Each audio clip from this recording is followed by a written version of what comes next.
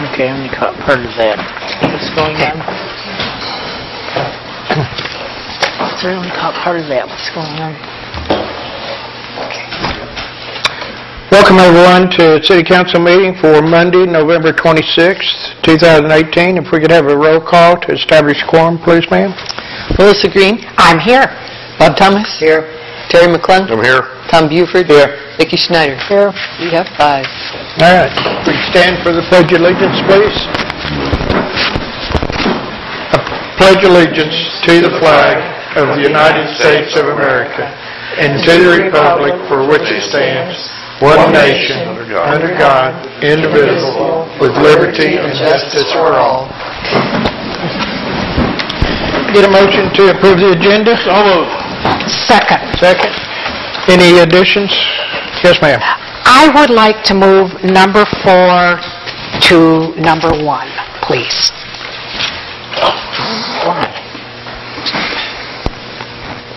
Get a second? I'll second that.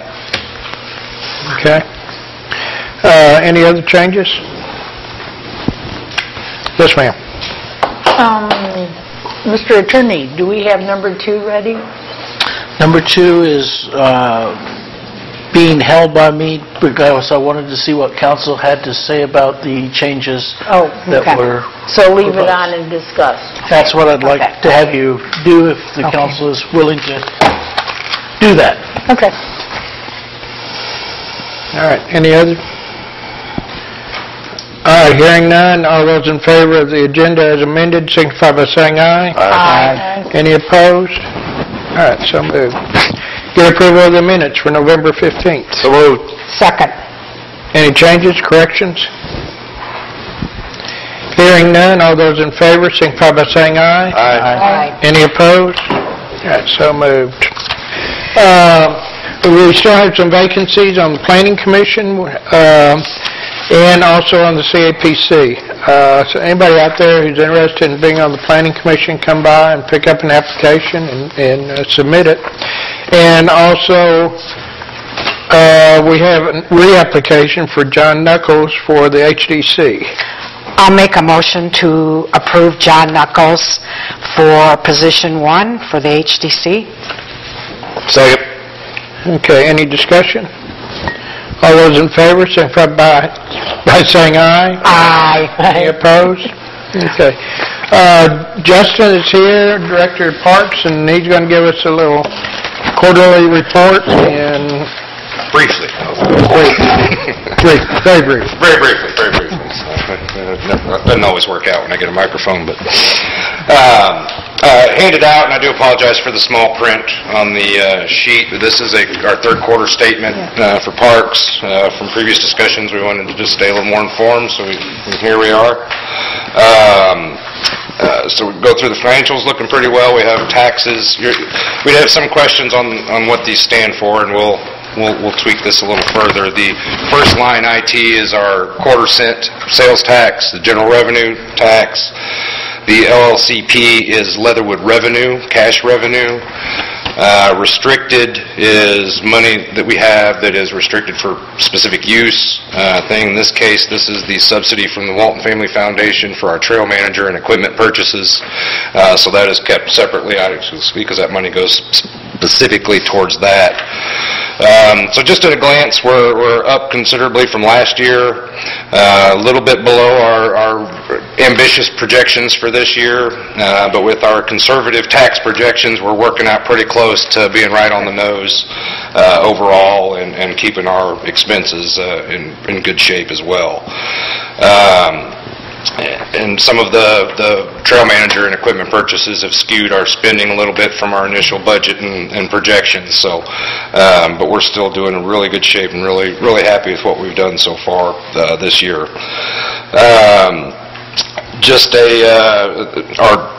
The bottom number, the Leatherwood tax is accounted at the bottom down here, LLCP master plan.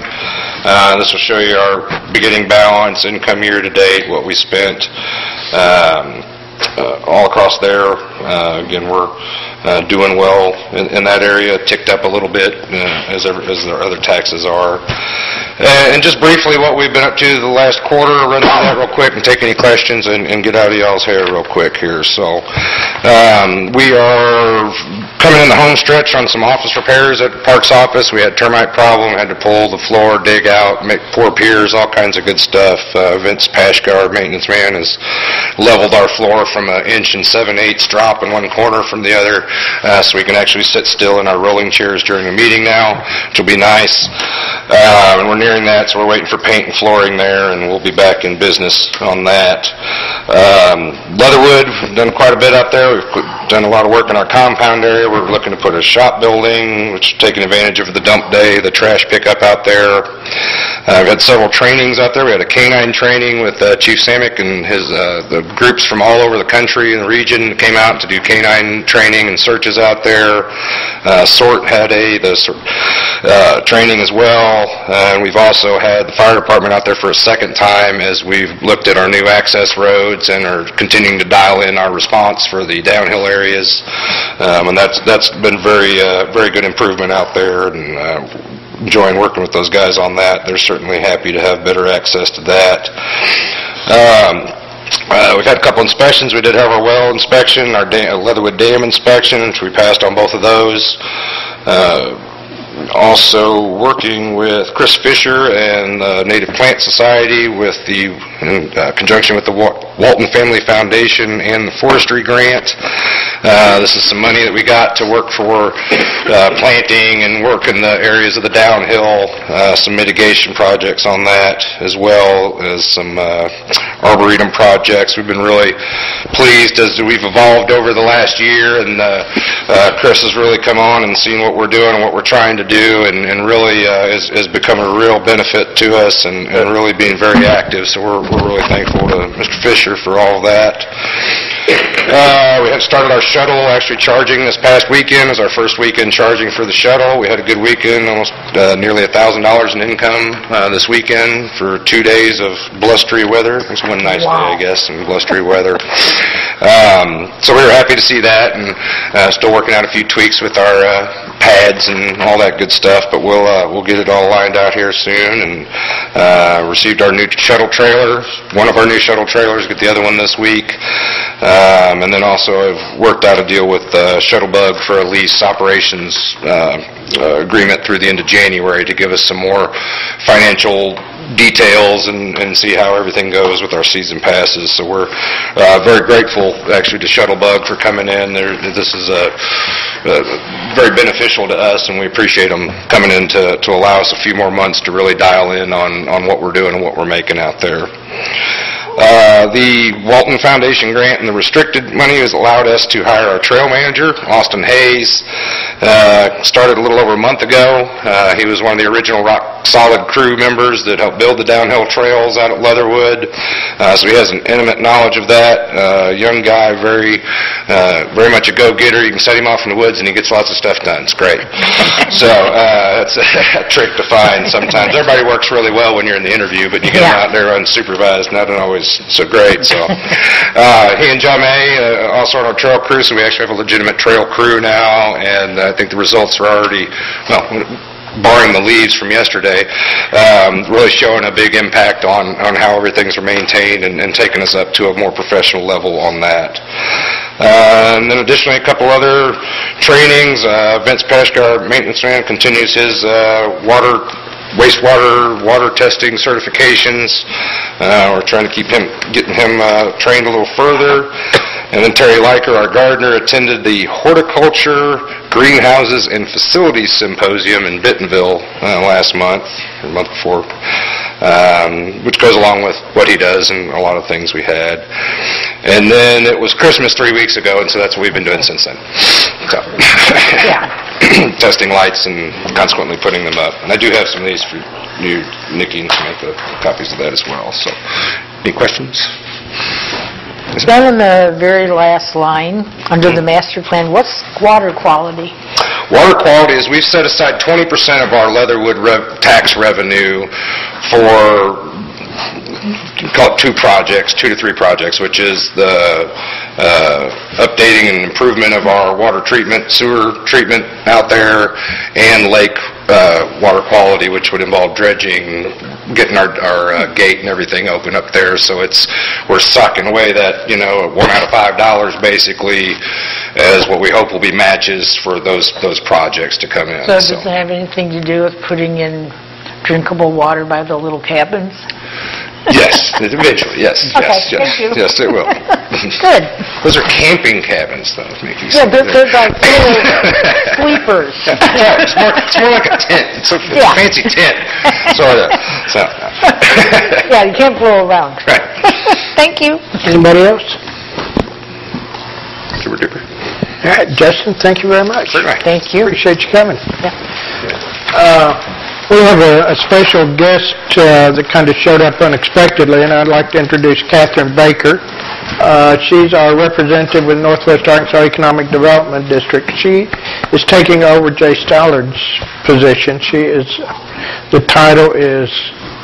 I'm a Community and Economic Development Coordinator. Thank you. Yeah. She is the one who is helping us go after all these grants. Okay. And I'm real excited because she's come in like a stormtrooper and just been real exciting and helping us out. We're going to be seeing you probably next month or January. Probably so. Mm-hmm. Yeah. You want? Sure.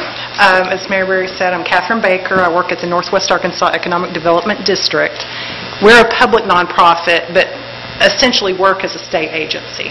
So my job as a grant administrator there is to write the applications for grants that the state administers, and then we also do some grant writing for agencies that are not state agencies. We do historical district preservation grants, and we work with private foundations also. We're kind of branching out into that territory, so I'm interested in exploring some options there as well.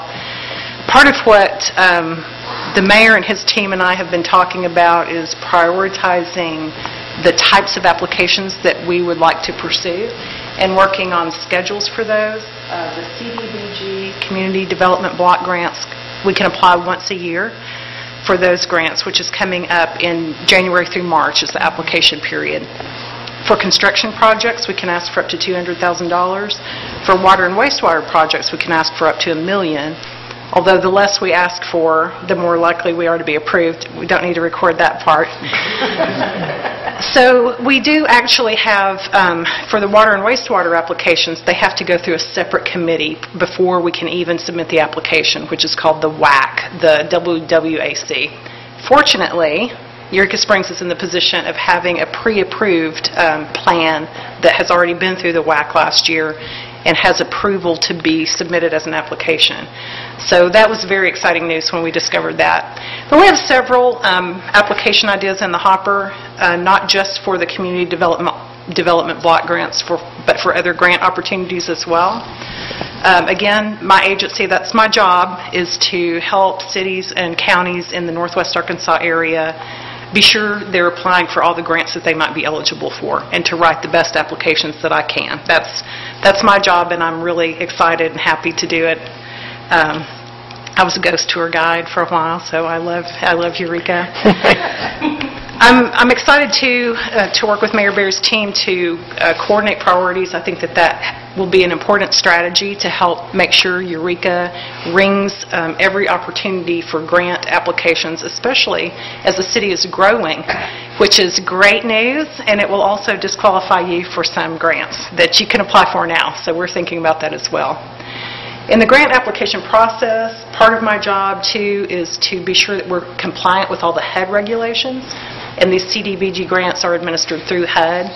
So what that entails is passing some resolutions in the City Council, which you may have done. I need to check your file and see if we need to do those again. But we'll get back to you with that information if it's necessary, and I'll send you sample sample resolutions so that you can get the feel and ask me plenty of questions. I brought my cards. And then we'll also need to pass a resolution giving the mayor the authority to apply to HUD for these funds. So you will be seeing me again, but I'll send you all an email or send an email through Kim to let you guys all know what those resolutions will look like so that you'll have a heads up and plenty of time to ask me questions. Anybody have any questions? Thank you. Well, we're real excited to have you on board. I'm excited to be here. She's a great asset, part of the team, and for our economic development. We've been looking forward to this for a long time. Well, I'm delighted, and I'm happy to be of service. Don't hesitate to call or email with any questions. Thank you. Thank you. Thank you. All right. That brings us to public comments.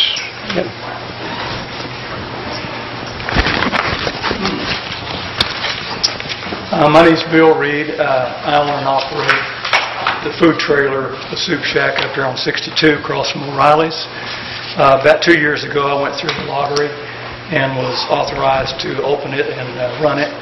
I was just going to rent a place, but I couldn't find anybody who wanted to put their trailer in there, or truck. So I wound up, found this trailer over in Fayetteville and purchased it. Did a lot of redevelopment there, put in underground utilities, put in lights, sealed and restriped the parking lot, put in bumper pads, covered up that big hole with a nice grate, keep somebody from running into it with their car and killing themselves. Anyway, long story short, I would like to continue to operate my business. I really need to because I've got a big loan from Equity Bank I need to pay for. There are some benefits to the city of Eureka Springs. I've outlined those. You should have a copy of that in your folder there. But, taxes are important, and you're getting a portion of that. I don't know how much. I didn't check into that. We provide a service to not only the local people, but also a lot of tourists stop there. In fact, most of our business is from tourists. It was an eyesore, and now it's a nice-looking business location. I employ one person, a single mother who lives in Eureka Springs, provide her livelihood so that she can live. We buy all our supplies, almost 100%, from Hart's and other places here locally, and the loans from Equity Bank, so that provides business for them as well. So I respectfully request that the ordinance governing the food trucks and trailers, I think most of them are trailers, but be amended. And here's what I request. Eliminate the annual lottery, thus allowing any food truck or trailer that the council has approved for business and is currently in operation to continue to operate at the current place of business. It'd be just the same as for any other business in town. I pay my annual permit fees, or whatever you want to call it, business operation fees. I go through a health inspection every year with the county health department. You have to get information and get approved by the state in order to do these things. Went through a lot of gyrations in order to get this all set up. And I'm an entrepreneur. I redevelop properties. I like to do that. And I think what we've done up there with the fabric shop on one side and the food truck on the other side is very, very nice and certainly an asset to the city. And if you knew what it looked like before, you know what I'm talking about. So anyway, I believe that the Quilter's Cottage, my wife's operation, and the Soup Shack are indicative of the quality of development that I do, and definitely are assets to the city of Eureka Springs. And we only have had positive comments concerning both businesses. So I respectfully request that you consider my request tonight, and would appreciate it very much. Thank you. All right, any other public comments?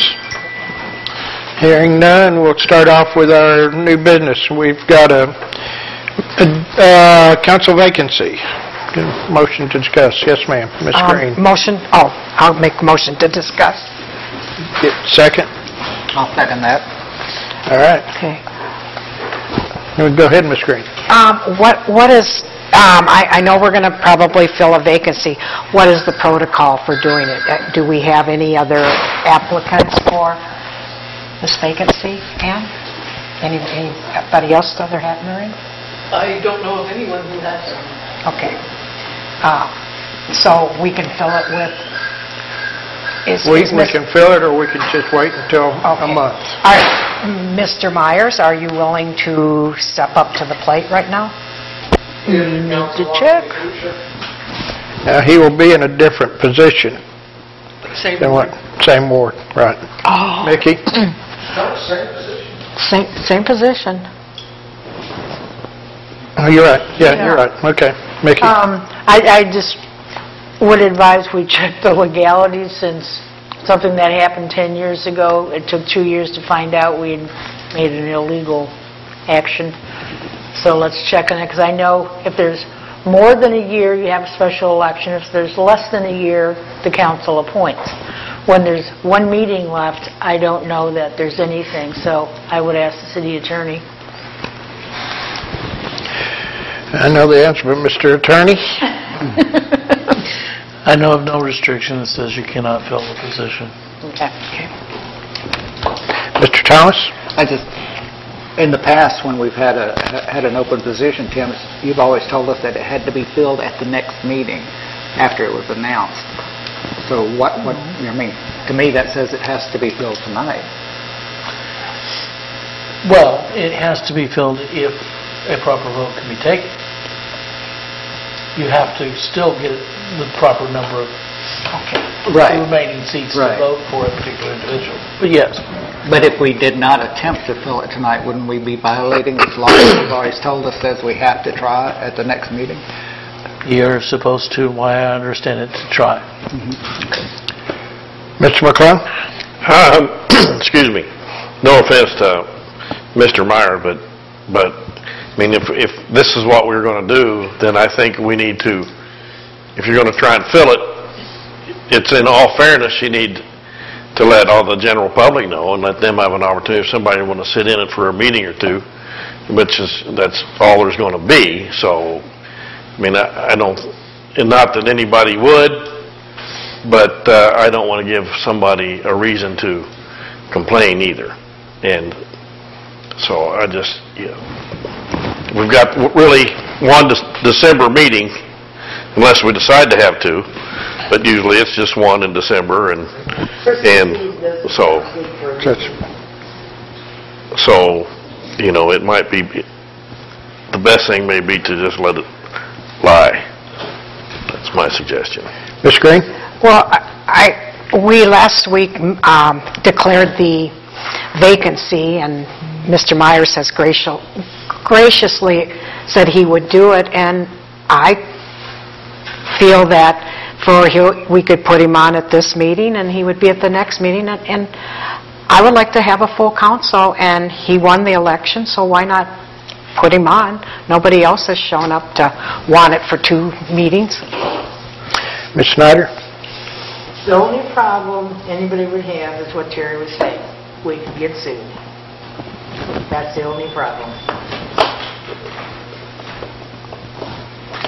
Ms. Greene? This is for Tim. Could we be sued for this? You can be sued for anything. Oh, okay. Whether we would lose, probably not. So you would say probably we would not lose if someone decided to sue us. But you can sue in our great country anybody for anything. Doesn't mean it will go anywhere. Okay.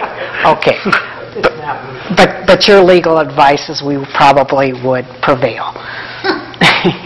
Okay. All right.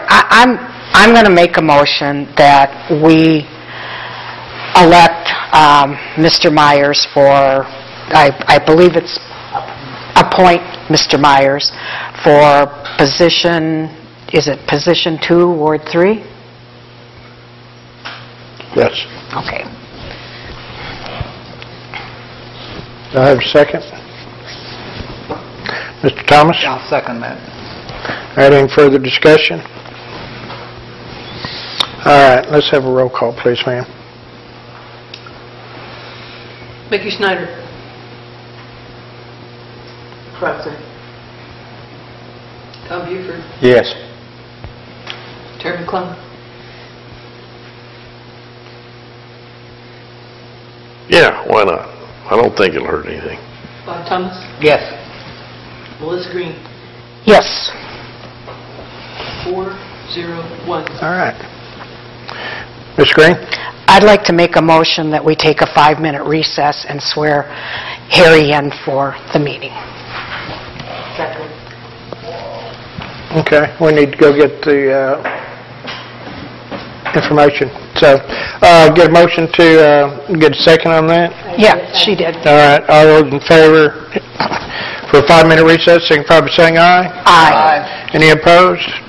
All right, 5-minute recess. Yeah, okay. I didn't either. No offense, Harry, I just don't like lawsuits. And this is EUREKA. No, Yeah. that's safe. Nikki, is your microphone on? Greg is there about the lawsuit.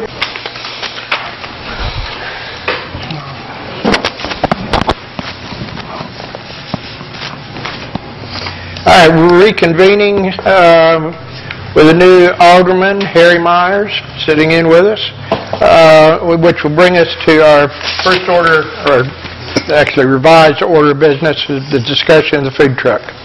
Get a motion to discuss? I'll move to discuss. All right. Ms. Greene? Well, Mr. Reed got a hold of me and was, disappointed at, that, were you in the lottery? Had you applied for? Yes. Okay, that he did not get it. What I've noticed, I work across the street from him, is that he's correct. It's a very cleaned up, nice situation. He's put a lot of money into it. I'm not that familiar with the ordinances that we did for the lottery. I know that there was a lot of for and against, I remember that. I just find when we have someone, and maybe I'm out of line with this, someone who's really put some decent work into something, has fit into the community, is providing a service. I haven't heard any complaints that he's taken business away from anything. I see a nice little business when I'm there going on. It's very clean, very respectful. So I would like to discuss maybe coming up with a solution for this gentleman. Mr. McClellan? A deal's a deal. I mean, it was a lottery. Everybody knew what it was, and that's the way it was set up, and you play by the rules. In Mr. Reed's case, there's a difference here in the fact that it is owner operated. It's not something you can hook onto and take off with. It's not set up that way. He's got it in there where it would be difficult to pull that thing out of there. So, and I eat there on a regular basis, and in my opinion, that in his situation he could apply for a business license there. If the building inspector will allow a shed to be used for a business location on Judah Street, I can't see why this food truck couldn't be allowed to operate as a standalone business, because that's what it is. It's owner operated, and he owns the real estate that it sits on. So I think what he's done there would fall under a different category anyway. Ms. Schneider? Keeping in mind that several years ago, this is not at all the way I had approached council on food truck situations. It seems to me that since his one spot where he's got his truck, just easier than saying trailer, since that is his property, it is his truck because he couldn't get it rented out, maybe we need to add a clause to the food truck setup that says owner-operated property has first option.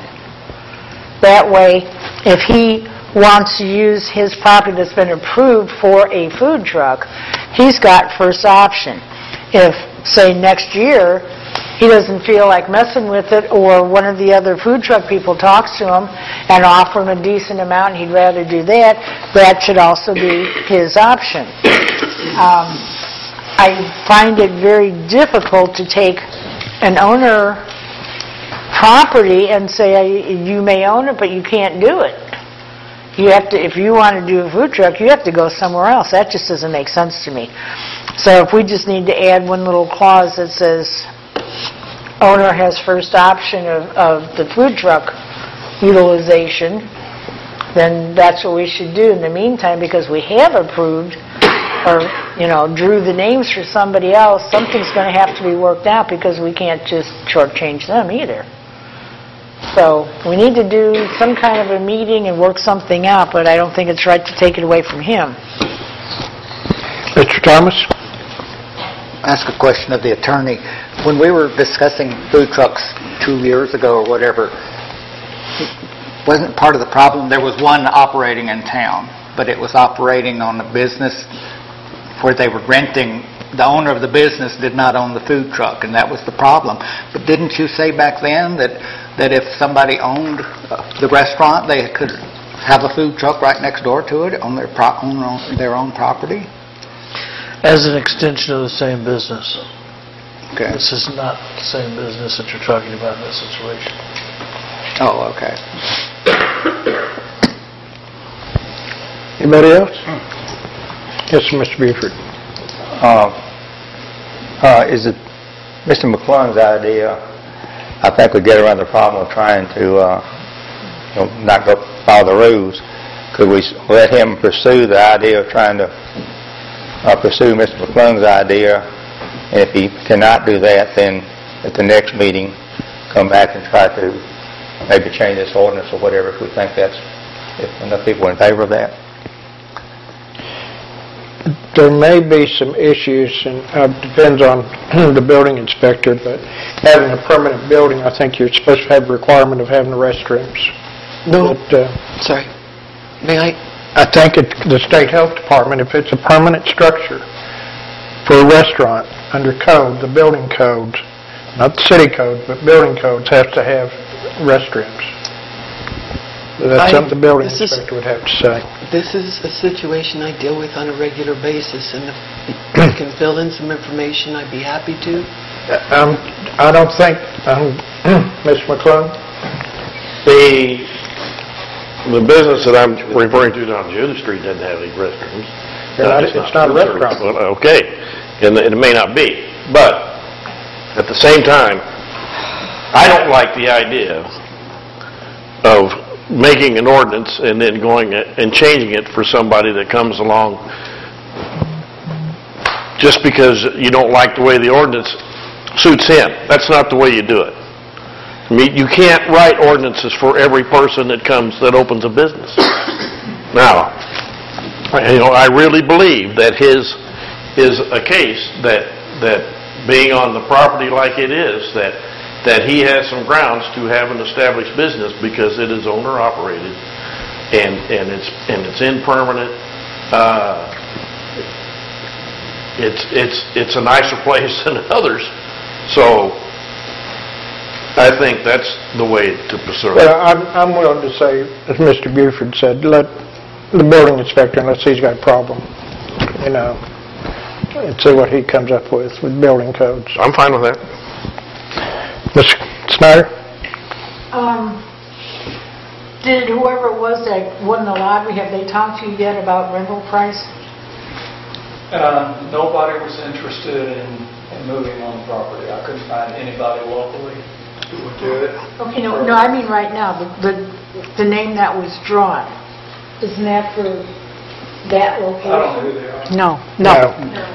Okay, then I am thoroughly confused. If we have all these places, I don't understand. If he applied for a truck at that location and nobody else did, what am I missing here? He did not win the lottery. Okay, so you back up. How many food truck places do we have that we arrange around town? I don't know if I can answer your question. Okay, round figure. I don't know if I have permission to answer your Well, question. I'm asking a question, Yes, Madam Clerk. How many the ordinance states that we're allowed, what, 2? 8 or 10 And Madam states. Clerk, you know the answer to how many we're allowed on the highway up there? 2. On Highway 62 and 23 South, 2 spots for 1 truck. Okay, I'm confused, because we had like 8 No. or 10 or 12 locations. All right. Scattered all over town. None of them were downtown. No. Ms. Greene? Does the quote shop have a restroom in it? Yes. Could it be possible that, That'd be up to the building inspector. Can I Okay. ask my question? Yeah, if you have a question, yes. I've been asking, how many locations do we have? We have more than 2 locations. We have more than 3 locations. we have 3 zones, Mickey. We only have so many positions per location. Okay, so his property is one of the ones that has been approved by council, right? No. No. Okay, that's where the confusion is coming in. So what you're saying is there's only 2 places can, and they have to have been pre-approved, but this isn't one of them? They have to win the lottery. We had people with properties that Mickey, offered their land. there were 3 tickets for 2 spots, What I'm saying is, how do we only have 2 spots? because that's how the ordinance was written. Then how come I can remember very clearly we had at least 10 different places?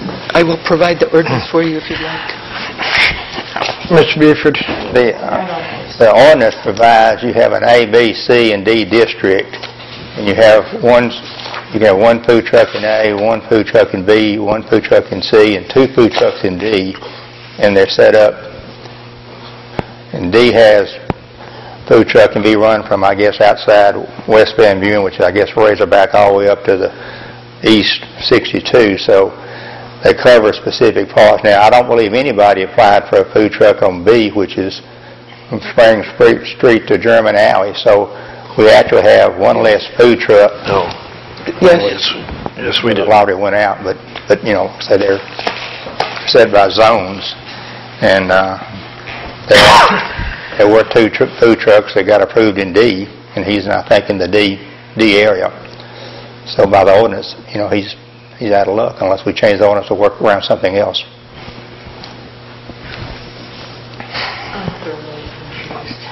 All right, any further discussion? Mr. McClung? Do we need a motion, Mr. Mayor? I'd like to make a motion that we defer Mr. Reed to the building inspector to see if we can't, see if he doesn't meet current guidelines and qualify for a business license. Second. Okay, good second? Second. Further discussion? Yes, Mr. Green? If he doesn't meet the building inspector, can he come back at the next meeting? We'll come back and notify one way or the other at the next meeting. Okay, that's all I need to know. All right. Any further discussion? All those in favor, signify by saying aye. Aye. Any opposed? All right, so moved. We will refer this to Bobby Ray.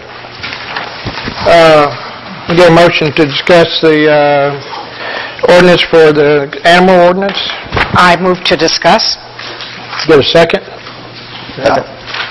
What, did you? Buford, Mr. Buford. Excuse me. Oh, okay. Tom, did you second? Second.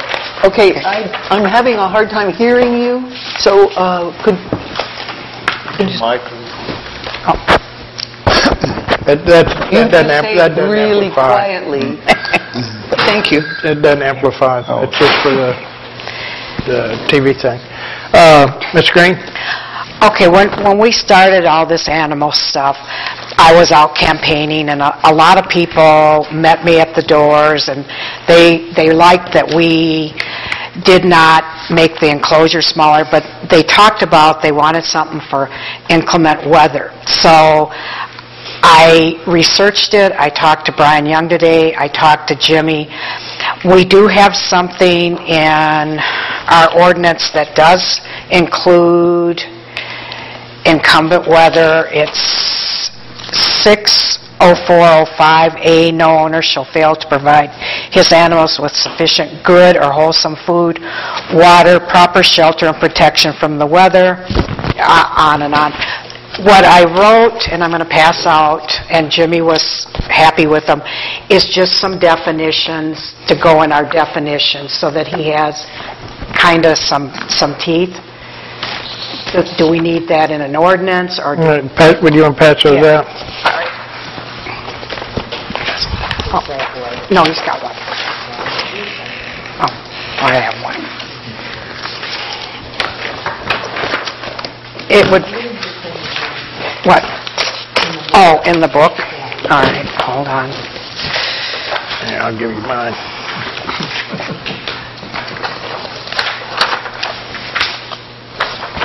Okay. Under animal care, 60405, under A, no owner shall fail to provide his animal with sufficient good and wholesome food and water, proper shelter and protection from the weather, veterinary care when needed to prevent suffering, and with humane care and treatment. And the first line on what I sent you is just, I didn't realize that we had it in there because I was told by people who had called with complaints that the police said, no, we don't have anything to cover it, but we do. What I gave was a description for inclement weather, what considered a dog left outside, and minimum standard shelter. Jimmy was really happy with it because it gives a little bit of teeth if he goes. And to talk to someone, there is a description, kind of like the enclosure. We had a description that fit that.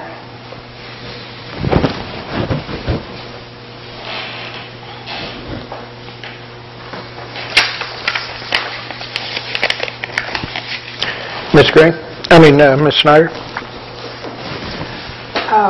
It's already in there. I don't think we actually need to add any more. And yes, Jimmy liked it, but he also said it's already in there. I don't see that we need to do any, there's no changing to be done. And when you get more extreme and more explicit, you're just asking for a little more trouble. It's already there. Ms. Greene? It's there, Mickey. What I'm asking to put in is, in the first part, it's descriptions, and it explains what things are, and they can be very important in implementing laws. If you'll look, see. That's what the A.C.A. does on its own.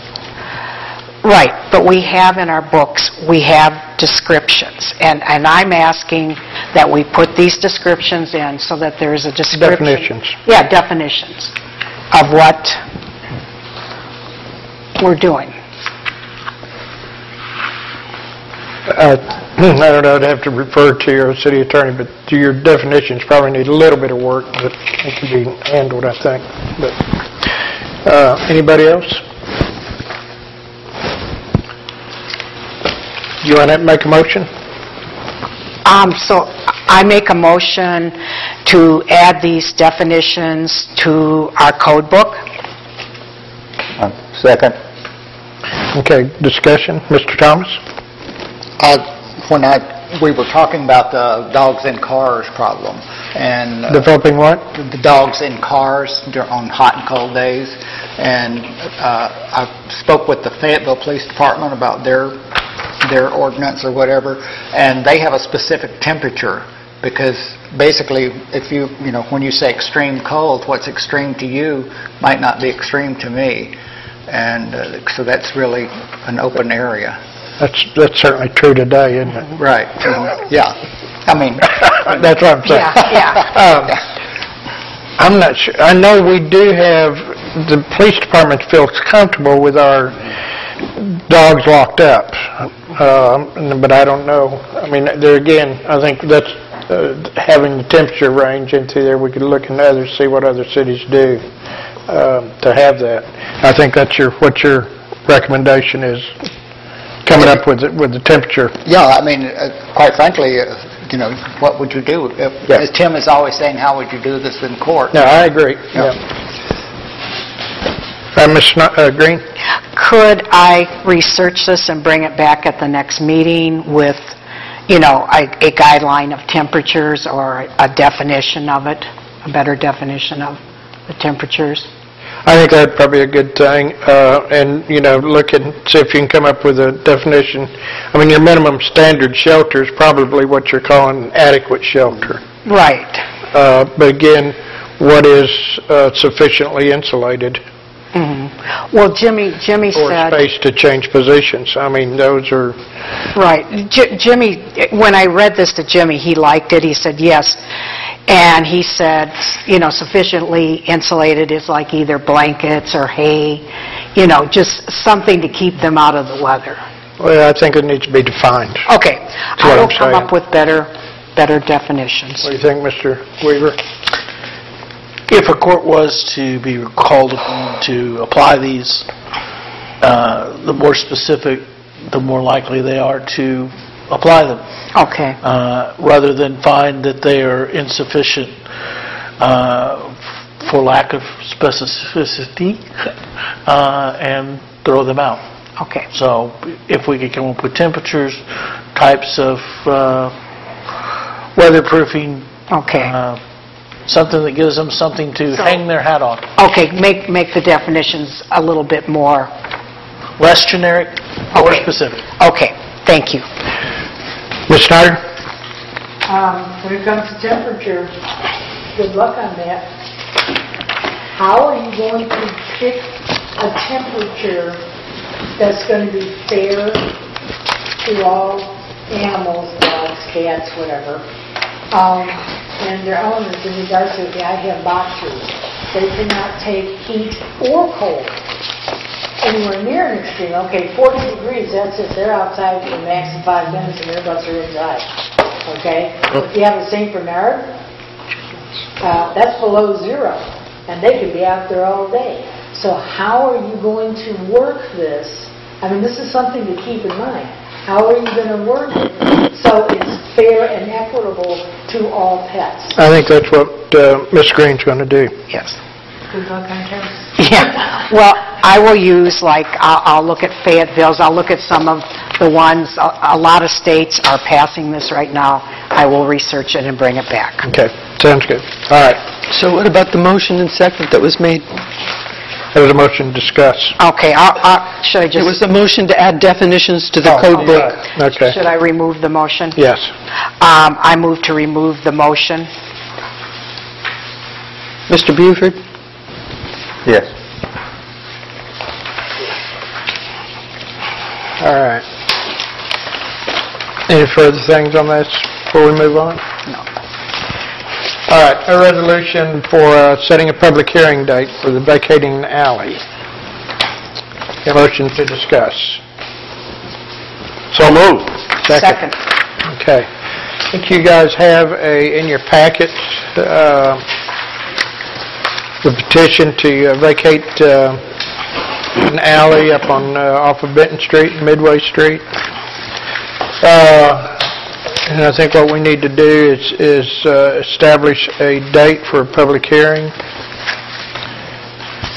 Do we have 6 to weeks would publish be this in 6 weeks? 6 weeks would be good because of the time requirements involved. Okay. I'm sorry, Mr. Mayor. What are we referring to here? Item number 3, resolution for public hearing date. Sometime in January, I guess would be second meeting date, possibly in January. We're still meeting on Mondays. That would work. Or the 28th. Okay, this is a resolution? We have to have a resolution for a public hearing. Do we need a resolution, or it's just a public hearing? We need a resolution for a public hearing. It's based on state law. Okay. And we got a resolution in your packet. Okay. So, Okay, then I have one other question, sir. okay. And what is this in reference to? What? This is where? Benton Street and Midway. Terry, Is this? it's in your packet. Well, I see the resolution. Well, there should be The information below it goes with it. Oh, I didn't see that. It's right behind the old elementary school, that house or... It's behind the high school. Yep. Need a pen?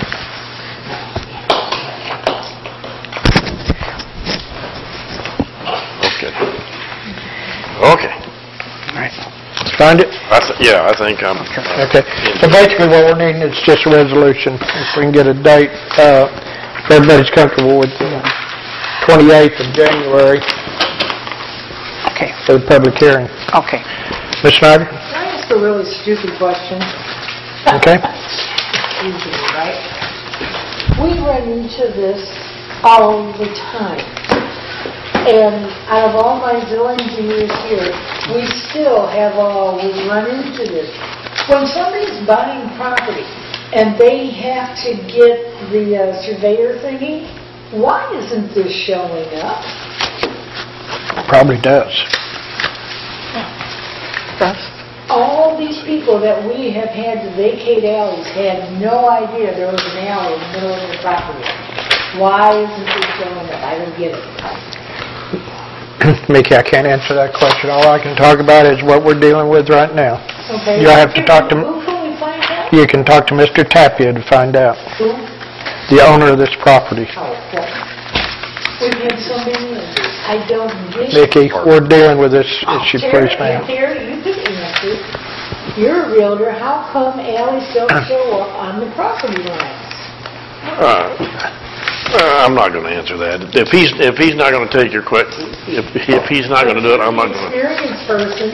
Mickey, let's continue on. We'll talk about it after this, please. I move to assign the resolution a number for a public hearing and read it into passage. All right, got a motion and second to assign this a number and read for approval. Yes. I'm not opposed to the idea of doing this, but this is the first time that I recall ever doing this, to do a public hearing. First time. But if that's the process you want to follow, that's all right with me. I don't care. We usually just set a public hearing and away we go. All right. Madam Clerk?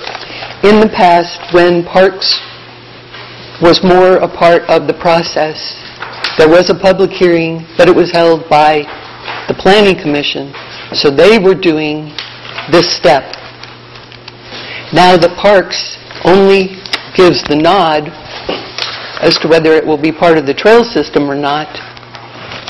This part falls to this group. Did it by resolution? No, but they did the public hearing, and state law actually calls for this process that is now being used with the changes in with council having taken that back from Parks. Yeah, it's no big deal. It's nothing that I've ever been familiar with. It is the first time. In the past. It is the first time. Okay. Yeah. So, further discussion? I'd just like to point out that there's 4 statements in there from 4 owners asking for the vacation, but the official application only has 2 names on it. Is that a problem? They're all on there.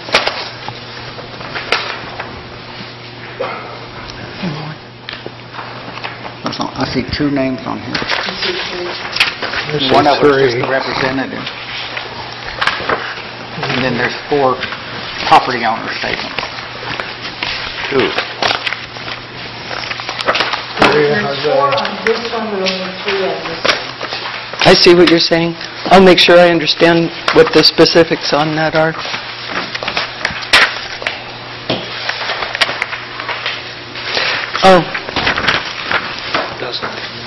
On this piece of paper where it shows, it's a triplex. Yeah, that's... And on this, Vacates this right. in your bundle, it explains who's where.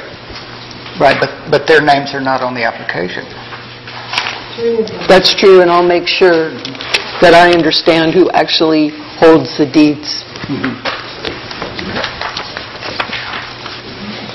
I think at this point, all we're doing is setting a resolution to set the public hearing, so I think we're still okay with that. Aren't we, Mr. Attorney? That appears to be what is being requested this time, yes. Okay.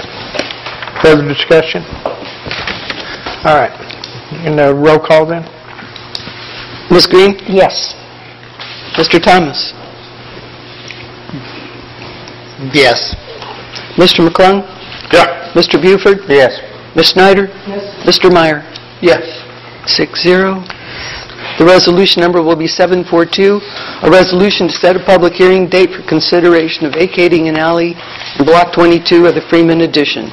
Whereas the property owner of part of Lot 3 and all property owners of part of Lot 3 and all of Lot 4 and Block 22 of the Freeman Addition have submitted a petition to the City of Eureka Springs to vacate an unopened alley running north and south between Lots 3 and 4, and whereas the signed petition was submitted to the council in regular session on November 26, 2018, along with a copy of the plat showing the streets and adjoining lots, and whereas Arkansas Code Annotated 14301-302C provides that the City Council shall by resolution fix a day for the hearing of the petition filed to vacate a street or alley, and whereas the law further directs the City Clerk to give notice of the meeting by publication once per week for 2 consecutive weeks in some newspaper published in Carroll County, Arkansas, and having general circulation in the city.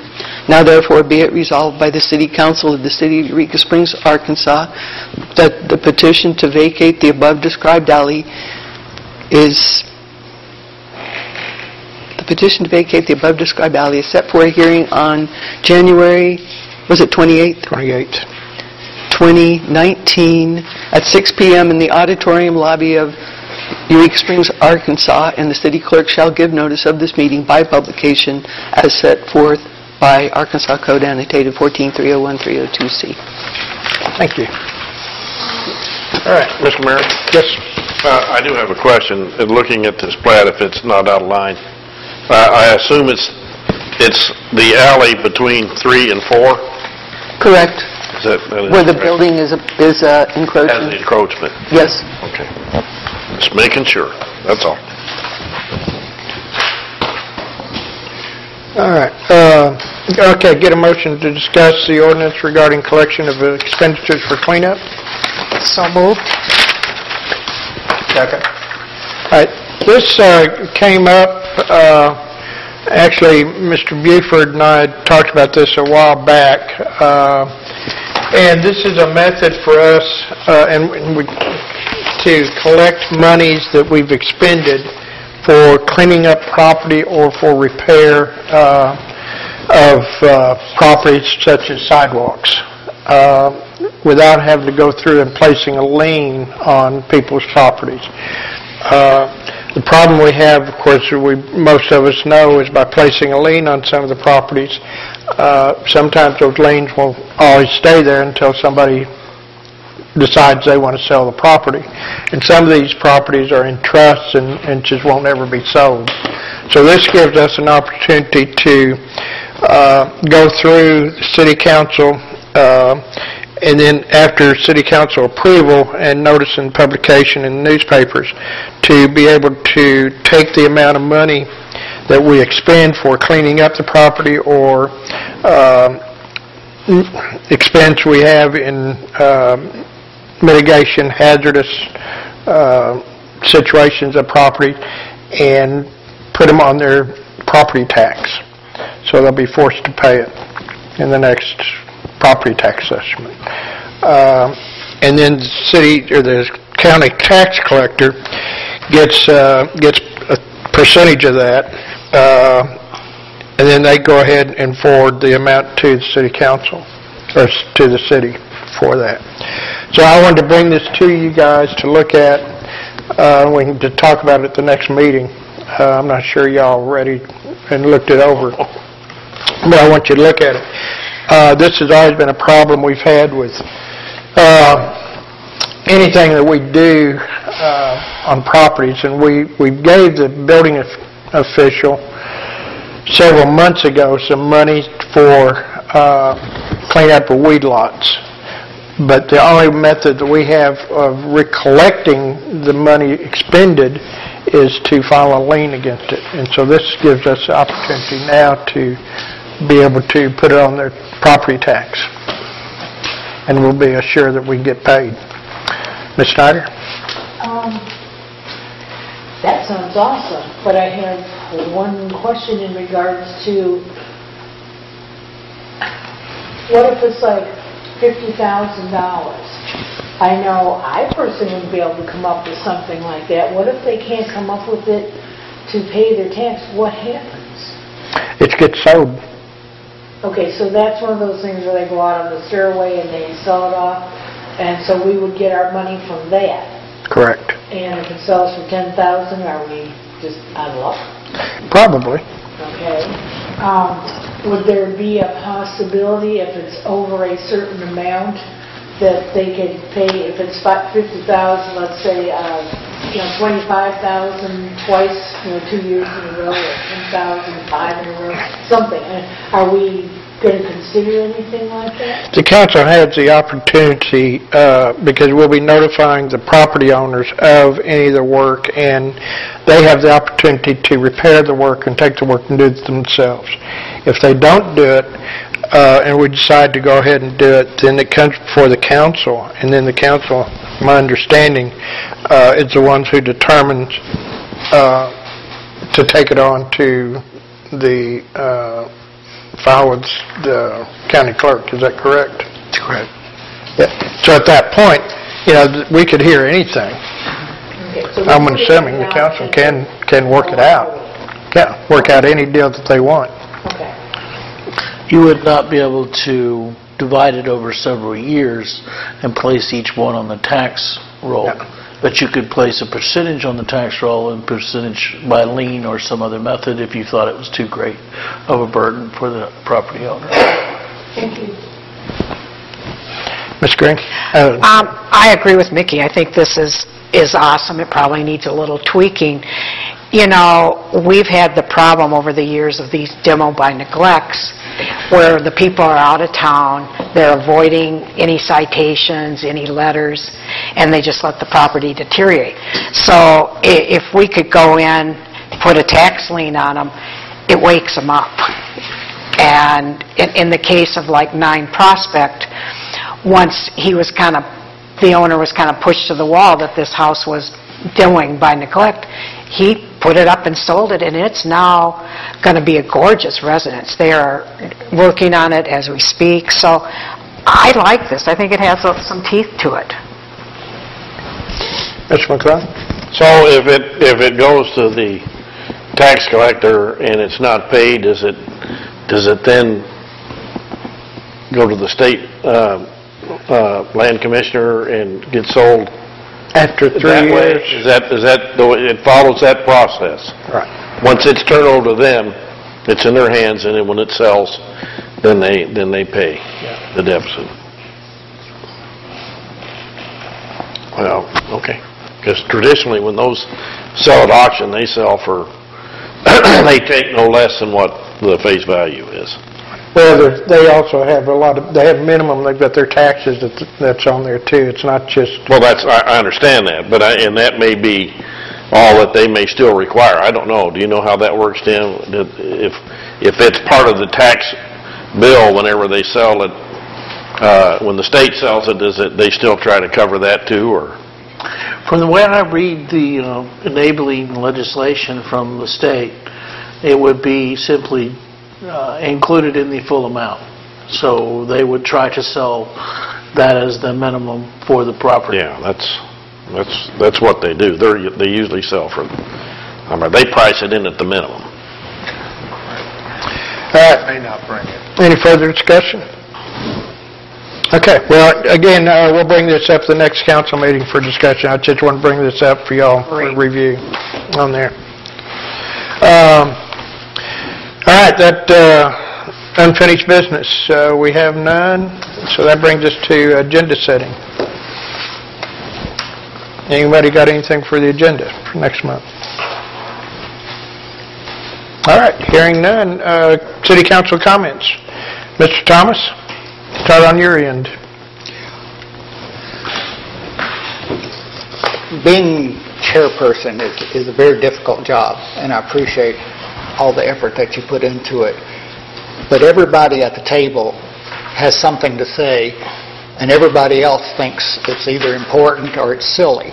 But we all get a chance to talk. And I really didn't appreciate the way you shushed up the city clerk. She is an important member of the city administration, and she does have some knowledge to bring to the table. Ms. Greene? I would like to welcome our newest member to council. I'm excited. I think he's going to be great. And other than that, everybody, town looks great. Ms. Schneider? Hope everybody had a good Thanksgiving. Mr. Buford? No comment. Mr. Meyer? I hope I can live up to everyone's expectations. I'm sure you will. Mr. McClung? No comment. All right. We have events coming up the next several weeks. We have the Christmas parade Friday, November the 30th, starting at 6 p.m., starting at the library, and we'll be going down through Spring Street. 6 o'clock. On December the 1st, we'll have Santa and the fire department in the park from 11 o'clock to 1 o'clock in the Basin Park.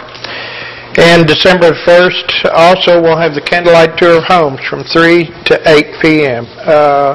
And you can see the Historical Museum or the Chamber of Commerce for tickets. And also on the 1st will be John Nuckolls' concert from 7 to 9 at the Odd. And December the 6th, 52nd Annual Silver Tea from 1:30 to 3:30 at the Crescent Hotel. And on December the 8th, we'll have a night of merrymaking and living windows from 5 to 8 p.m. in the downtown. And then also that night, 8 o'clock, on the 8th, we'll have the Ozark Chorale concert, 7:30 p.m. at the Odd. And that's all I have. If I can get a motion to adjourn? So moved. Second. All right, so moved. All in favor? Aye. Okay.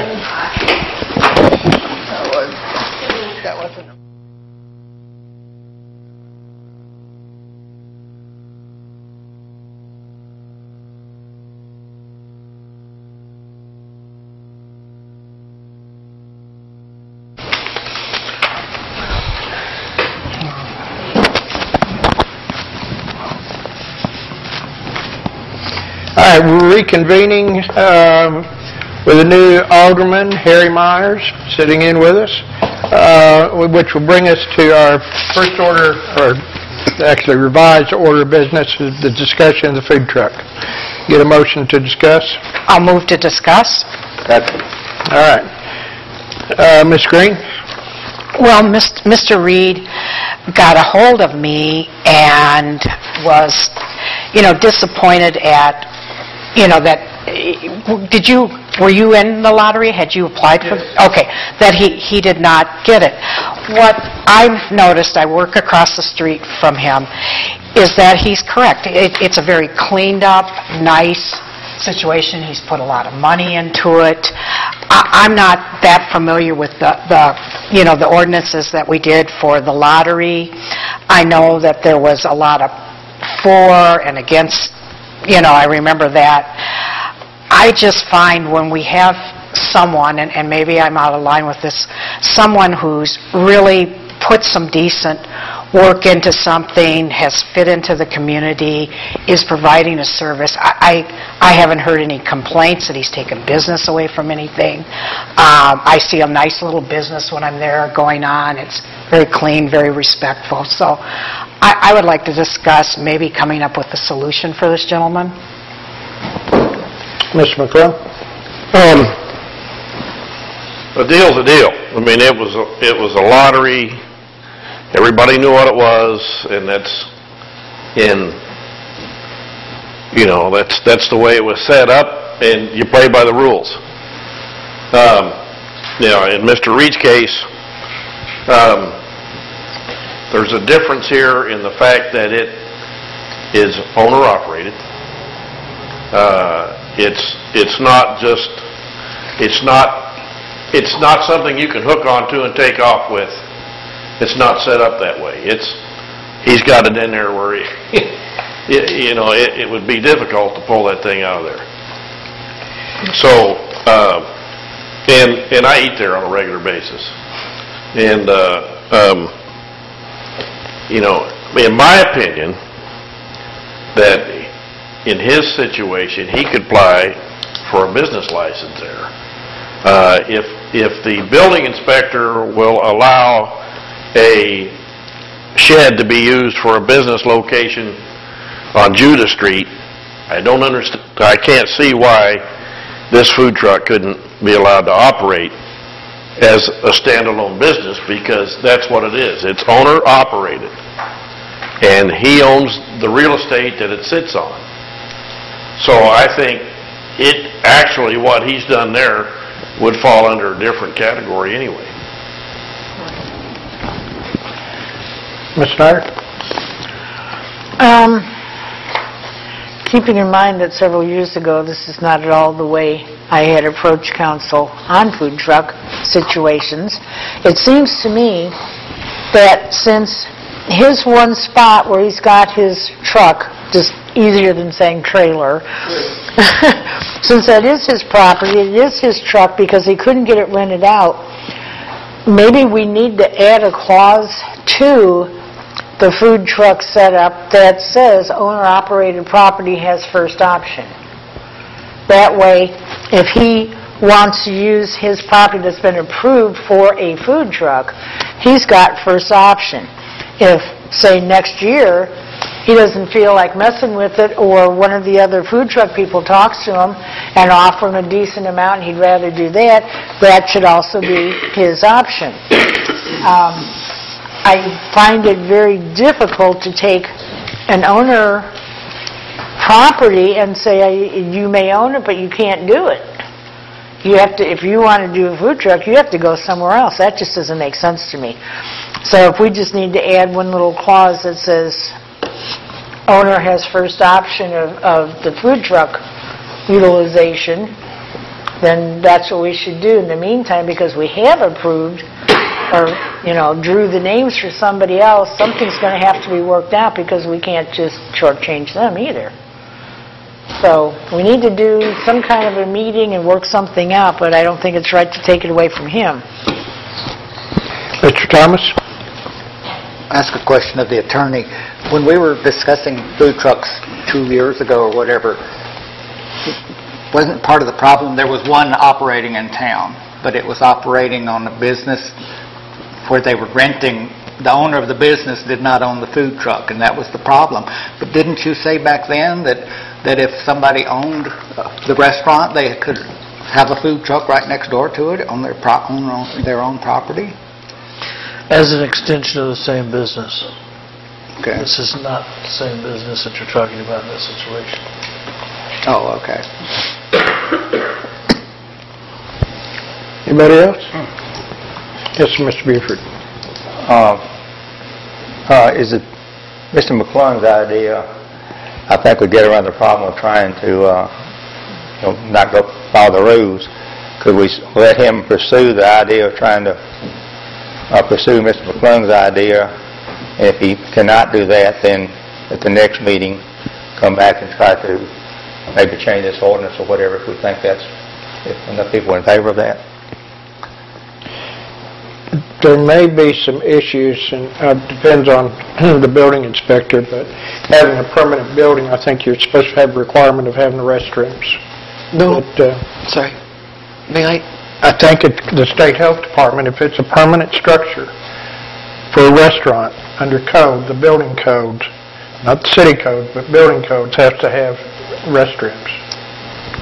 That's something the building inspector would have to say. This is a situation I deal with on a regular basis, and if you can fill in some information, I'd be happy to. I don't think, Mr. McClung, The business that I'm referring to down Judah Street doesn't have any restrooms.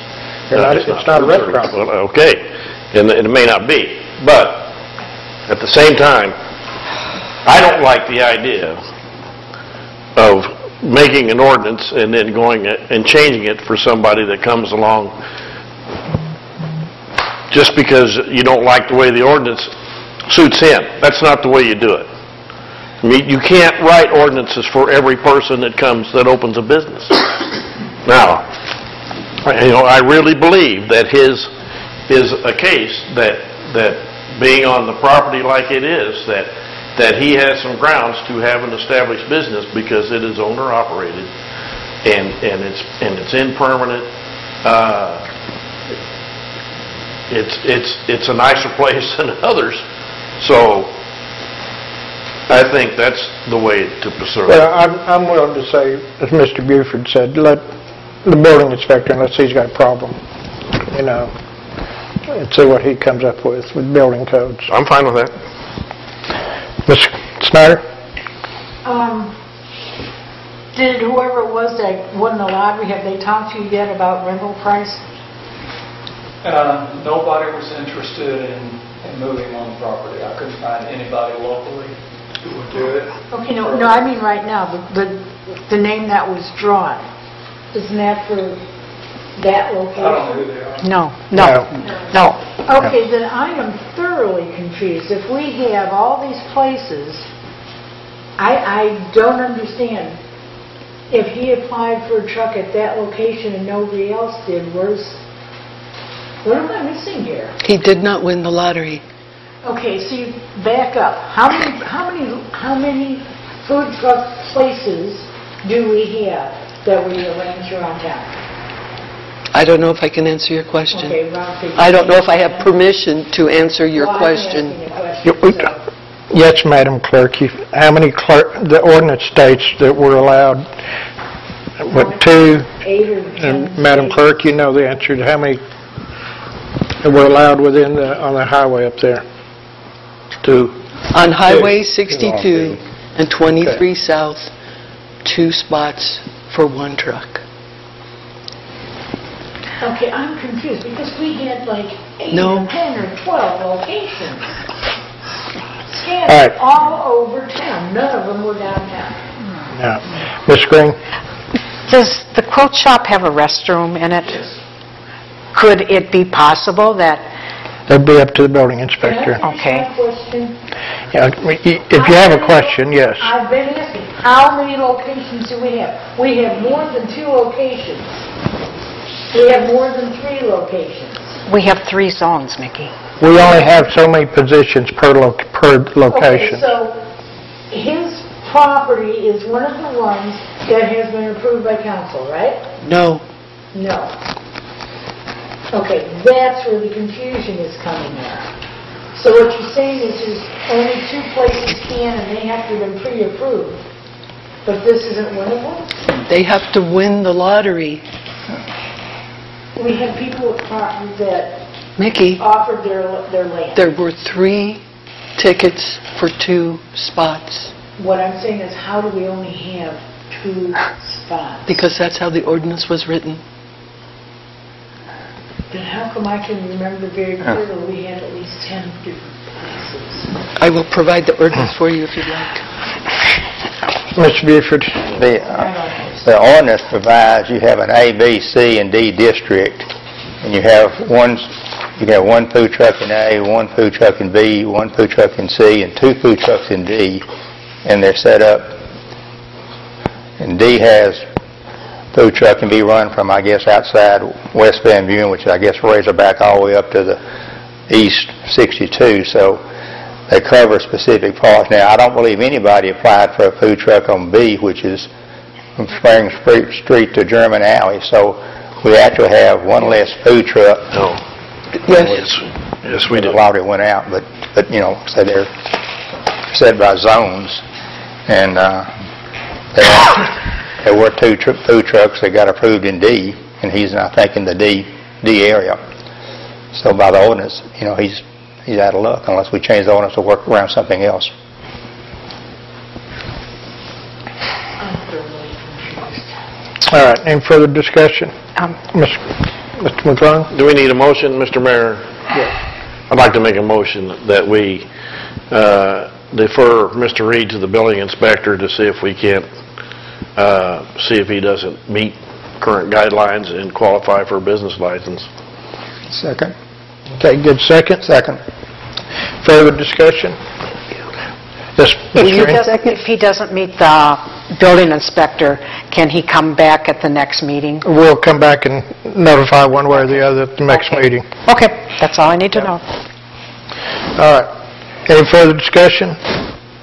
All those in favor, signify by saying aye. Aye. Any opposed? All right, so moved. We will refer this to Bobby Ray. We get a motion to discuss the ordinance for the animal ordinance. I move to discuss. Get a second? What, did you? Buford, Mr. Buford. Excuse me. Oh, okay. Tom, did you second? Second. Okay, I'm having a hard time hearing you, so could you... That You doesn't just say it really amplify. quietly. But thank you. It doesn't amplify. It's just for the TV thing. Ms. Greene?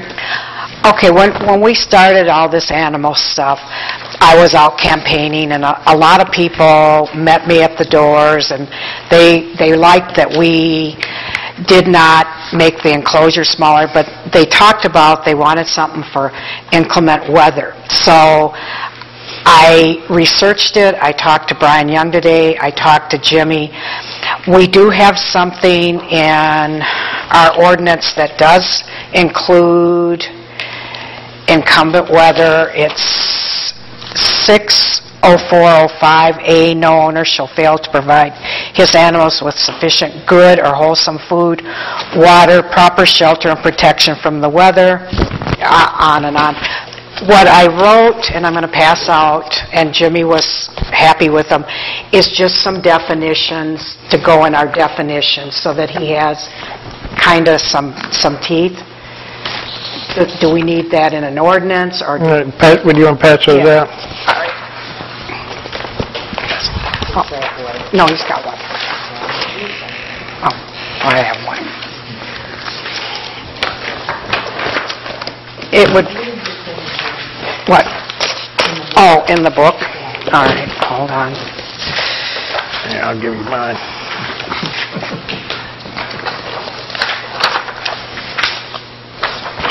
Okay. Under animal care, 60405, under A, no owner shall fail to provide his animal with sufficient good and wholesome food and water, proper shelter and protection from the weather, veterinary care when needed to prevent suffering, and with humane care and treatment. And the first line on what I sent you is just, I didn't realize that we had it in there, because I was told by people who had called with complaints that the police said, no, we don't have anything to cover it, but we do. What I gave was a description for inclement weather, what considered a dog left outside, and minimum standard shelter.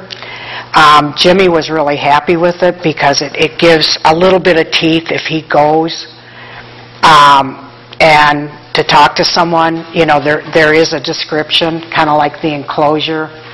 We had a description that fit that.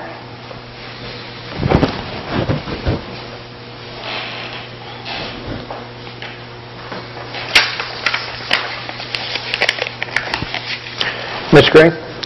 Ms. Schneider? It's already in there. I don't think we actually need to add any more. And yes, Jimmy liked it, but he also said it's already in there. I don't see that we need to do any, there's no changing to be done. And when you get more extreme and more explicit, you're just asking for a little more trouble. It's already there. Ms. Greene? It's there, Mickey. What I'm asking to put in is, in the first part, it's descriptions, and it explains what things are, and they can be very important in implementing laws. You know, if you'll look, see. That's what the A.C.A does on its own. Right, but we have in our books, we have descriptions, and I'm asking that we put these descriptions in so that there's a description. Definitions. Yeah, definitions of what we're doing. I don't know, I'd have to refer to your city attorney, but your definitions probably need a little bit of work, but it can be handled, I think. But anybody else? You want to make a motion? So I make a motion to add these definitions to our code book. Second. Okay, discussion. Mr. Thomas? When we were talking about the dogs in cars problem, and Developing what? the dogs in cars on hot and cold days. And I spoke with the Fayetteville Police Department about their ordinance or whatever, and they have a specific temperature, because basically if when you say extreme cold, what's extreme to you might not be extreme to me. And so that's really an open area. That's certainly true today, isn't it? Right. Yeah. I mean, that's what I'm saying. Yeah. I'm not sure. I know we do have, the police department feels comfortable with our dogs locked up, but I don't know. I mean, there again, I think that's having the temperature range into there. We could look in others, see what other cities do to have that. I think that's what your recommendation is, coming up with the temperature. Yeah, I mean, quite frankly, what would you do? As Tim is always saying, how would you do this in court? No, I agree. Yeah. Ms. Greene? Could I research this and bring it back at the next meeting with, a guideline of temperatures or a definition of it, a better definition of the temperatures? I think that'd probably be a good thing, and, look and see if you can come up with a definition. I mean, your minimum standard shelter is probably what you're calling adequate shelter. Right. But again, what is sufficiently insulated? Mm-hmm. Well, Jimmy or said... Or space to change positions. I mean, those are... Right. Jimmy, when I read this to Jimmy, he liked it. He said yes. And he said, sufficiently insulated is like either blankets or hay, just something to keep them out of the weather. Well, I think it needs to be defined. Okay. I will come up with better definitions. What do you think, Mr. Weaver? If a court was to be called upon to apply these, the more specific, the more likely they are to apply them. Okay. Rather than find that they are insufficient for lack of specificity and throw them out. Okay. So if we could come up with temperatures, types of weatherproofing, okay. Something that gives them something to hang their hat on. Okay, make the definitions a little bit more... Less generic, more specific. Okay, thank you. Ms. Schneider? When it comes to temperature, good luck on that. How are you going to pick a temperature that's going to be fair to all animals, dogs, cats, whatever, and their owners in regards to, I have boxers. They cannot take heat or cold anywhere near an extreme. Okay, 40 degrees, that's it. They're outside for the max of 5 minutes and their butts are inside. Okay? If you have a St. Bernard, that's below zero. And they could be out there all day. So how are you going to work this? I mean, this is something to keep in mind. How are you going to work it so it's fair and equitable to all pets? I think that's what Ms. Greene's going to do. Yes. Good luck on terms. Yeah. Well, I will use, I'll look at Fayetteville's, I'll look at some of the ones, a lot of states are passing this right now. I will research it and bring it back. Okay, sounds good. All right. So what about the motion and second that was made? There was a motion to discuss. Okay, should I just... It was a motion to add definitions to the code book. Okay. Should I remove the motion? Yes. I move to remove the motion. Mr. Buford? Yes. All right. Any further things on this before we move on? No. All right, a resolution for setting a public hearing date for the vacating the alley. A motion to discuss. So moved. Second. Okay. I think you guys have in your packet the petition to vacate an alley up on off of Benton Street and Midway Street. And I think what we need to do is establish a date for a public hearing. Do we have 6 weeks to would be publish this in 6 weeks? 6 weeks would be good because of the time requirements involved. Okay. I'm sorry, Mr. Mayor, what are we referring to here? Item number 3, resolution for public hearing date. Sometime in January, I guess would be second meeting date, possibly in January. We're still meeting on Mondays. That would work. Or the 28th. Okay, this is a resolution? We have to have a resolution for a public hearing. Do we need a resolution, or it's just a public hearing? We need a resolution for a public hearing. It's based on state law. Okay. And we got a resolution in your packet. Okay. So, Okay, then I have one other question, sir. okay. And what is this in reference to? What? This is where? Benton Street and Midway. Terry, Is this? it's in your packet. Well, I see the resolution. Well, there should be The information below it goes with it. Oh, I didn't see that. It's right behind the old elementary school, that house or... It's behind the high school. Yep. Need a pen?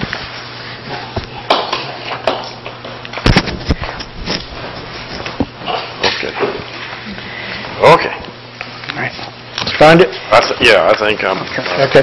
So basically what we're needing is just a resolution. If we can get a date, if everybody's comfortable with the 28th of January Okay. for the public hearing. Okay. Ms. Schneider? Can I ask a really stupid question? Okay. Usually, right? We run into this all the time. And out of all my zillions of years here, we still have always run into this. When somebody's buying property and they have to get the surveyor thingy, why isn't this showing up? Probably does. All these people that we have had to vacate alleys had no idea there was an alley in the middle of their property. Why isn't it showing up? I don't get it. Mickey, I can't answer that question. All I can talk about is what we're dealing with right now. Okay. You'll have to talk to... Who can we find out? You can talk to Mr. Tapia to find out. Who? The owner of this property. Oh, well, we've had so many of these. I don't get it. Mickey, we're dealing with this issue, please, Terry, ma'am. you could answer. You're a realtor. How come alleys don't show up on the property lines? I'm not going to answer that. If he's not going to take your question, if he's not going to do it, I'm not going to. Experienced person. Mickey, let's continue on. We'll talk about it after this, please. I move to assign the resolution a number for a public hearing and read it into passage.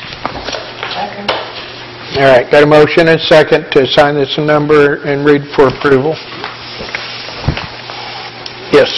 I'm not opposed to the idea of doing this, but this is the first time that I recall ever doing this to do a public hearing. First time. But if that's the process you want to follow, that's all right with me. I don't care. We usually just set a public hearing and away we go. All right. Madam Clerk? In the past, when Parks was more a part of the process, there was a public hearing, but it was held by the Planning Commission, so they were doing this step. Now that Parks only gives the nod as to whether it will be part of the trail system or not, this part falls to this group. They did it by resolution? No, but they did the public hearing, and state law actually calls for this process that is now being used with the changes in with council having taken that back from Parks. It's no big deal. It's nothing that I've ever been familiar with. It is the first time. In the past. It is the first time. Okay. Yeah. So, further discussion? I'd just like to point out that there's 4 statements in there from 4 owners asking for the vacation, but the official application only has 2 names on it. Is that a problem? They're all on there.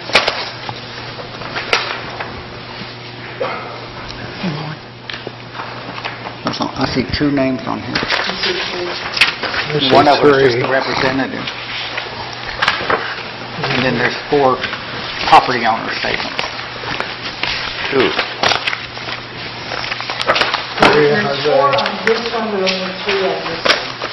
I see what you're saying. I'll make sure I understand what the specifics on that are.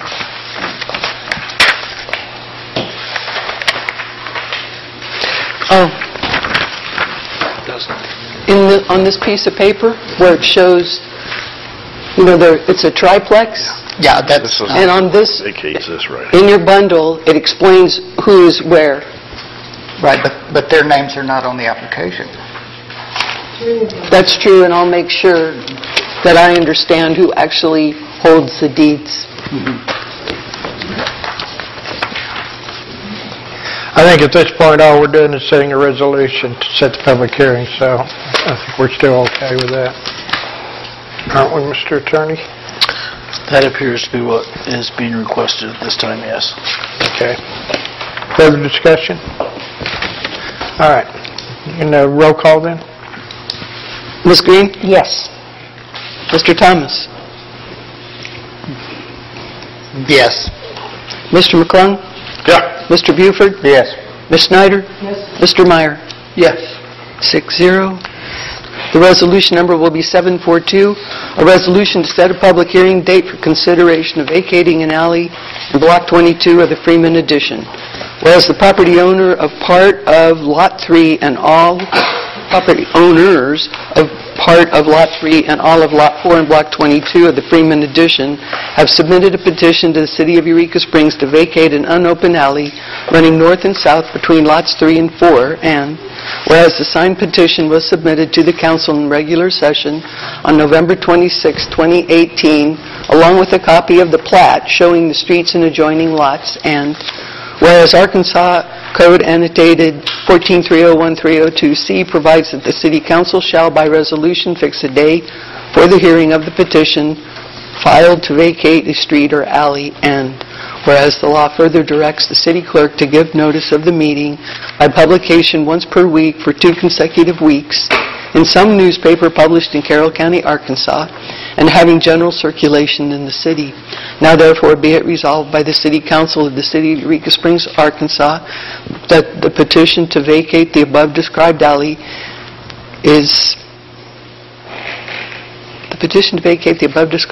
set for a hearing on January, was it 28th? 28. 2019 at 6 p.m. in the auditorium lobby of Eureka Springs, Arkansas, and the City Clerk shall give notice of this meeting by publication as set forth by Arkansas Code Annotated 14301-302C. Thank you. All right. Mr. Mayor? Yes. I do have a question. Looking at this plat, if it's not out of line, I assume it's the alley between 3 and 4? Correct. Is that Where the correct? building is Has encroaching. the encroachment? Yes. Okay. Just making sure. That's all. All right. Okay, get a motion to discuss the ordinance regarding collection of expenditures for cleanup. So moved. Second. All right. This came up, actually, Mr. Buford and I talked about this a while back, and this is a method for us to collect monies that we've expended for cleaning up property or for repair of properties such as sidewalks, without having to go through and placing a lien on people's properties. The problem we have, of course, most of us know, is by placing a lien on some of the properties. Sometimes those liens will always stay there until somebody decides they want to sell the property. And some of these properties are in trusts and just won't ever be sold. So this gives us an opportunity to go through the City Council, and then after City Council approval and notice and publication in the newspapers, to be able to take the amount of money that we expend for cleaning up the property or expense we have in mitigation hazardous situations of property and put them on their property tax. So they'll be forced to pay it in the next property tax assessment.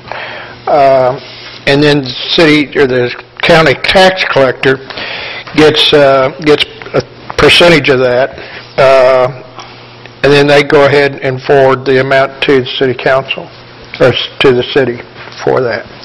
So I wanted to bring this to you guys to look at, to talk about it at the next meeting. I'm not sure y'all ready and looked it over, but I want you to look at it. This has always been a problem we've had with anything that we do on properties, and we gave the building official several months ago some money for cleanup of weed lots. But the only method that we have of recollecting the money expended is to file a lien against it. And so this gives us the opportunity now to be able to put it on their property tax. And we'll be assured that we can get paid.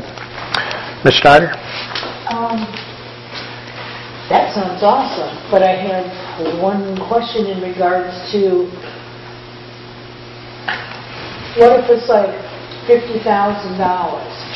I know I personally wouldn't be able to come up with something like that. What if they can't come up with it to pay their tax? What happens? It gets sold. Okay, so that's one of those things where they go out on the stairway and they sell it off, and so we would get our money from that. Correct. And if it sells for $10,000, are we just out of luck? Probably. Okay. Would there be a possibility, if it's over a certain amount, that they could pay, if it's $50,000, let's say, $25,000 twice, 2 years in a row, or $10,000 5 in a row, something? Are we going to consider anything like that? The council has the opportunity, because we'll be notifying the property owners of any of the work, and they have the opportunity to repair the work and take the work and do it themselves. If they don't do it, and we decide to go ahead and do it, then it comes before the council, and then the council, my understanding, is the ones who determines to take it on to the file with the county clerk. Is that correct? That's correct. Yeah. So at that point, we could hear anything. Okay, so I'm assuming the council can work it out. Yeah, work out any deal that they want. Okay. You would not be able to divide it over several years and place each one on the tax roll. Yeah. But you could place a percentage on the tax roll and percentage by lien or some other method if you thought it was too great of a burden for the property owner. Thank you. Ms. Greene? I agree with Mickey. I think this is awesome. It probably needs a little tweaking. We've had the problem over the years of these demo by neglects, where the people are out of town, they're avoiding any citations, any letters, and they just let the property deteriorate. So if we could go in, put a tax lien on them, it wakes them up. And in the case of like 9 Prospect, once the owner was kind of pushed to the wall that this house was doing by neglect, he put it up and sold it, and it's now going to be a gorgeous residence. They are working on it as we speak, so I like this. I think it has some teeth to it. Mr. McClellan? So if it goes to the tax collector and it's not paid, does it then go to the state land commissioner and get sold? After 3 That way, years? is that the way it follows that process? Right. Once it's turned over to them, it's in their hands, and then when it sells, then they pay the deficit. Well, okay. Because traditionally, when those sell at auction, they sell for they take no less than what the face value is. Well, they also have they have minimum, they've got their taxes that's on there too. It's not just... Well, I understand that, but and that may be all that they may still require. I don't know. Do you know how that works, Tim? If it's part of the tax bill whenever they sell it, when the state sells it, they still try to cover that too, or? From the way I read the enabling legislation from the state, it would be simply included in the full amount. So they would try to sell that as the minimum for the property. Yeah, that's what they do. They usually sell for, they price it in at the minimum. May not bring it. Any further discussion? Okay, well, again, we'll bring this up at the next council meeting for discussion. I just want to bring this up for y'all for review on there. All right, that unfinished business, we have none, so that brings us to agenda setting. Anybody got anything for the agenda for next month? All right, hearing none, city council comments. Mr. Thomas, start on your end. Being chairperson is a very difficult job, and I appreciate all the effort that you put into it. But everybody at the table has something to say, and everybody else thinks it's either important or it's silly. But we all get a chance to talk. And I really didn't appreciate the way you shushed up the city clerk. She is an important member of the city administration, and she does have some knowledge to bring to the table. Ms. Greene? I would like to welcome our newest member to council. I'm excited. I think he's going to be great. And other than that, everybody, town looks great. Ms. Schneider? Hope everybody had a good Thanksgiving. Mr. Buford? No comment. Mr. Meyer? I hope I can live up to everyone's expectations. I'm sure you will. Mr. McClung? No comment. All right.